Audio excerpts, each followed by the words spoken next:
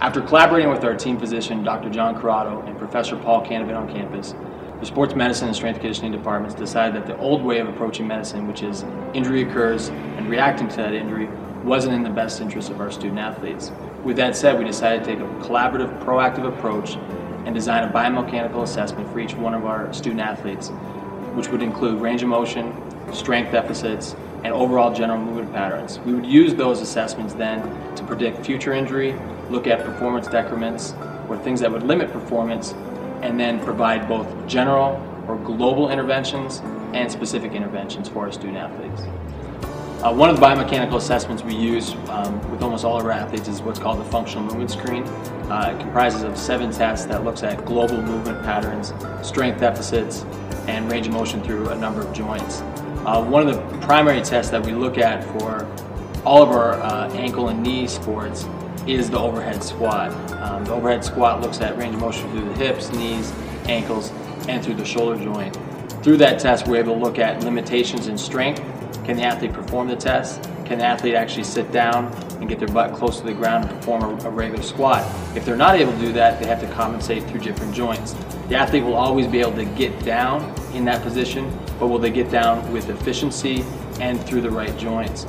Through that, after that test is done, we'll then take that information, we'll score them, and then we'll provide an intervention either specifically for that athlete or globally, like I said before. With men's basketball, it's a pretty easy trend to look at tight hip flexors or tight hips overall, so we address that. We know that most men's basketball athletes will come in with tight Achilles, so we address that globally. But from a specific standpoint, if athlete X comes in and he has a faulty movement pattern, whether it's through the overhead squat, inline lunge, etc., we'll address that on an individual basis.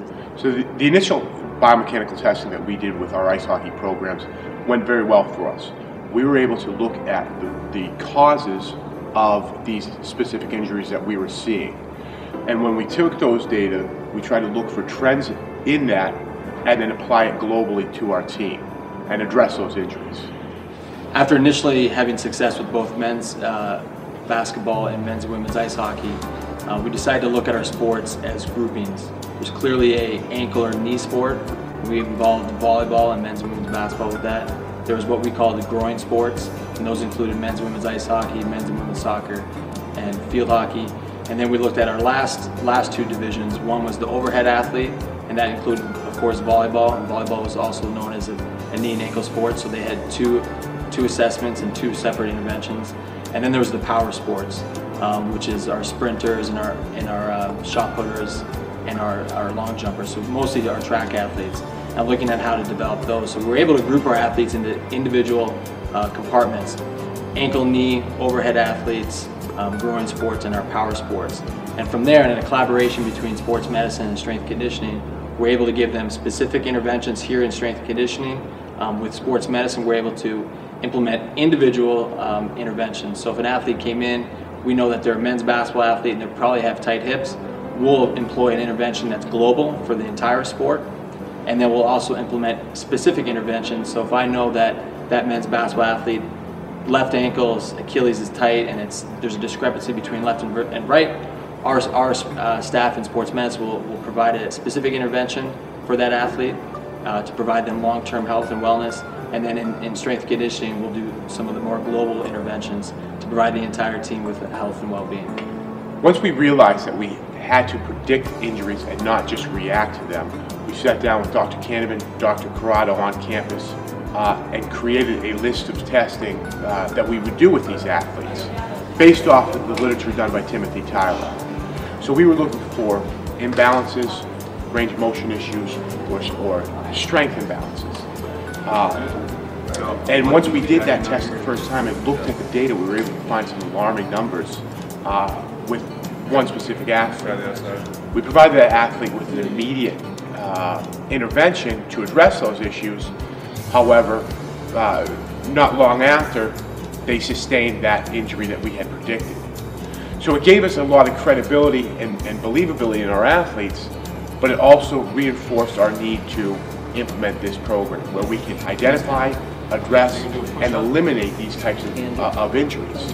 And I think that's what's important for both departments, is that we're protecting our athletes, promoting performance, but also protecting their long-term wellness. Our end goal is to biomechanically assess every one of our student athletes. So in a collaborative effort between sports medicine and strength conditioning, a student athlete would come in the fall, get the traditional height, weight, blood pressure, pulse, and then together with strength conditioning, we'd biomechanically assess that student athlete. We'd look at range of motion, movement patterns, as I said before, and strength deficits. We'd then be able to get initial assessment on that student athlete as a freshman, and then track their progress over 4 or 5 years. The data that we collect hopefully enables our student athletes to, one, achieve success their very first year because we're able to correct faulty movement patterns right away. So a student athlete doesn't come in as a freshman, get hurt right away and have to sit out or not live up to their expectations. After their first year, we hope that the data we collect and the interventions that we provide, whether it's individual or global, allows them to be successful over their 4 years and achieve the goals that they set forth for themselves and the coaches set forth for them. But more importantly, that the faulty movement patterns that we were able to correct, the biomechanical assessment data gives us information and provides good health care for that student athlete, both in sports medicine, but both in strength conditioning as well, to provide them with an opportunity to be successful for the rest of their lives.